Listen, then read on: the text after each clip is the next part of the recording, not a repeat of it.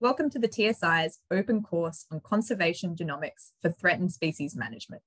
My name is Lauren White. I'm a molecular ecologist at the Arthur Rylan Institute for Environmental Research, and I'll be taking you through module 5.2, Steps to Creating Genomic Data. This module aims to give you an overview of a typical conservation genomics project and walk you through the steps that researchers typically take in creating genomic data. On the screen right now are the steps that I'll be covering. I won't be going into too much detail on any one of these. Rather, my aim is to give you a broad idea of what's involved and the main decisions that need to be made at each step. For those interested in more detail, there are other modules in the open course that go deeper into some of these topics. The first step in any research project is study design. This lays the foundation for the entire investigation. In a conservation genomics context, some important design elements that should be decided on early are sampling strategy, how many samples and covering what sort of geographic distribution will be collected, which genetic markers or regions of the genome are going to be targeted for sequencing, the laboratory methods, the sequencing methods, the analytical methods, and finally, how will results be communicated to conservation end users, stakeholders, other researchers, and the wider public. Decisions at this point will depend, well, firstly, on the research question and the aims, but also on the budget, the types of samples that are available or that are going to be able to be collected, and finally, the genomic resources that are already available for the study species, because some molecular techniques can't be applied without previously generated genetic data. After the study design has been agreed upon, the next step is to go get the samples. Usually this involves fieldwork and some things that researchers will keep in mind when planning field visits and sample collection, sampling strategy, obviously, safety considerations, particularly for remote work, ethics approval, especially if wildlife will need to be handled. Permits required for carrying out research on public land, or agreements needed with, for example, private landowners or traditional owner groups. Finally, an important consideration for sample collection is how to store samples until they can be transferred to the lab. Sample storage requirements may vary depending on the sample type and the downstream methods and analyses that are going to be applied to those samples. But generally, as a good rule of thumb, it's important to keep samples cold,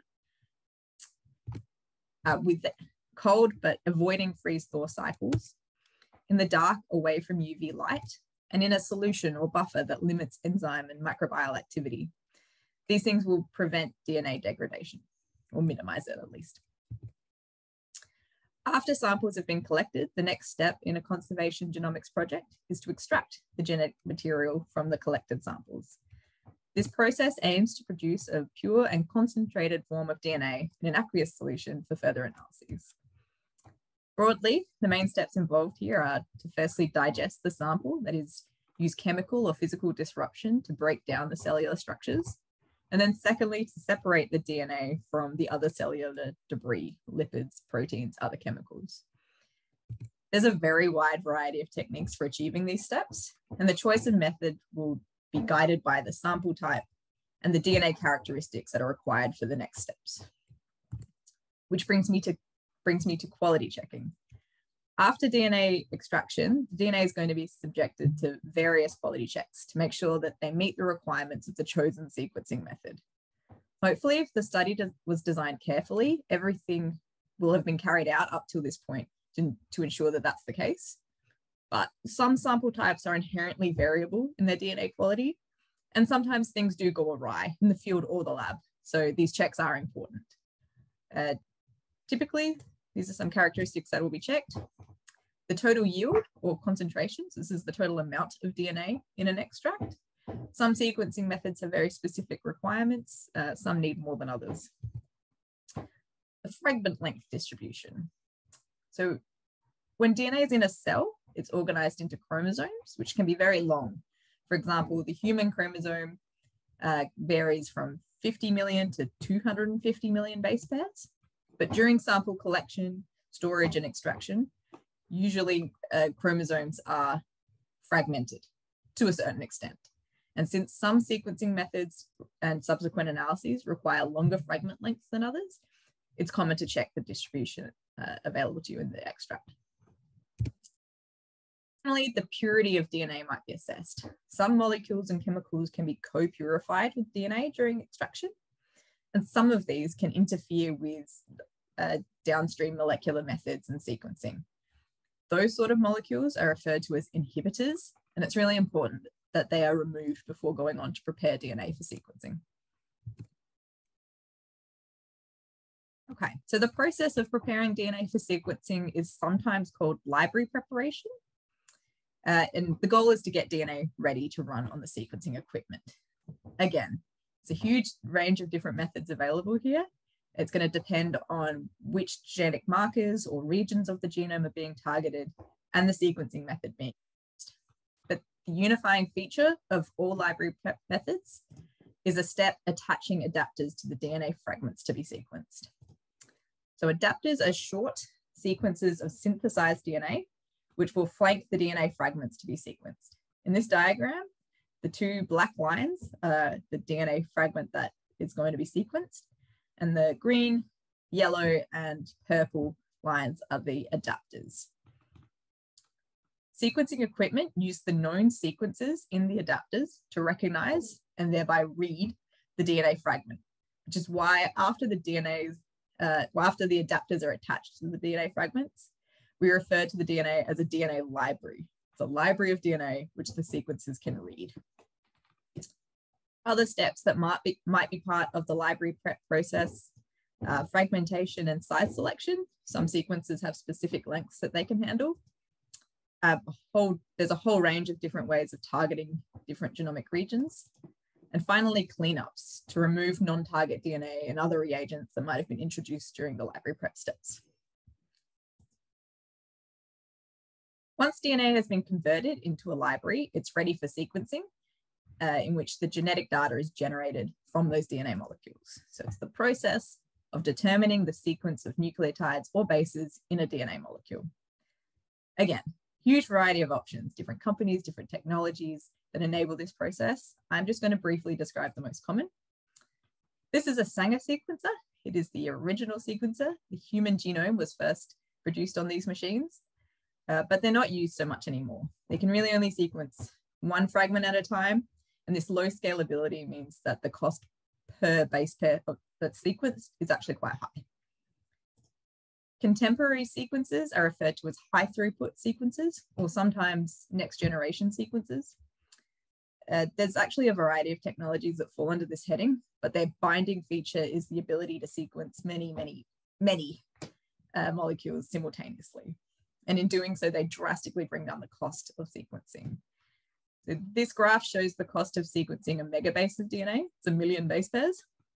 And the white line is Moore's law. It's the expected decrease in costs as technology improves. As you can see, in the early 2000s, when high throughput sequences became commercialized, the cost of sequencing dropped dramatically. Keep in mind that this y-axis is log scaled. So a megabase of sequencing dropped from around $1,000 to less than 10 cents. This has led to a revolution in the use of genomic data across all sciences. These are the three most commonly used high throughput sequencing platforms available today: Illumina, PacBio, and Oxford Nanopore. These are companies that each produce a range of sequencing equipment, a bit like Apple produces a range of iPhones. The main differences between these companies is the technology that is used to produce the sequences, which in turn influences the read lengths that they can produce, the throughput, the scalability, the error profiles, and also the instrument size and portability. Researchers will choose the appropriate platform based on their specific sequencing needs. All right. So although this isn't technically part of the data creation steps, I wanted to touch briefly on what comes next in conservation genomics projects.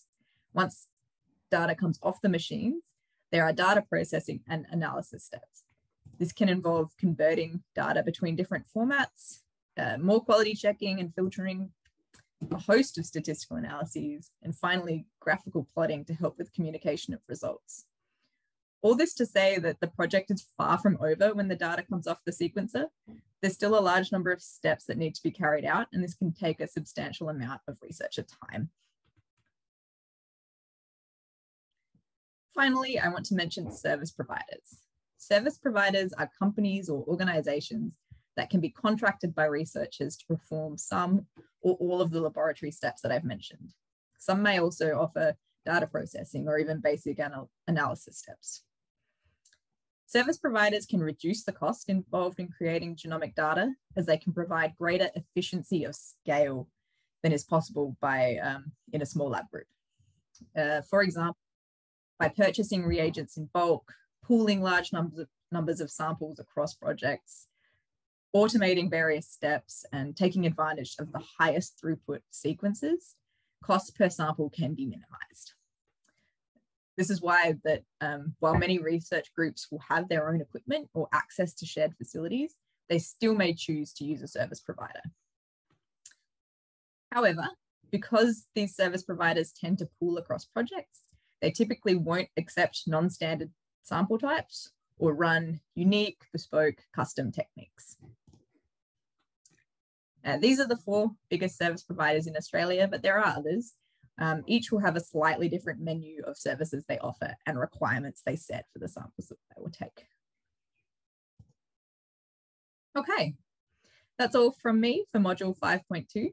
Just to summarize, the main steps in a conservation genomics project are study design, sample collection and storage, DNA extraction and quality checks, preparing DNA for sequencing, actually sequencing, and data processing and analyses. I hope you found this module useful. For more details on many of these steps, other aspects of conservation genomics projects, and a number of end-to-end case studies, please check out the other modules in the open course. Thank you to all those parties who have contributed to and continue to contribute to TSI.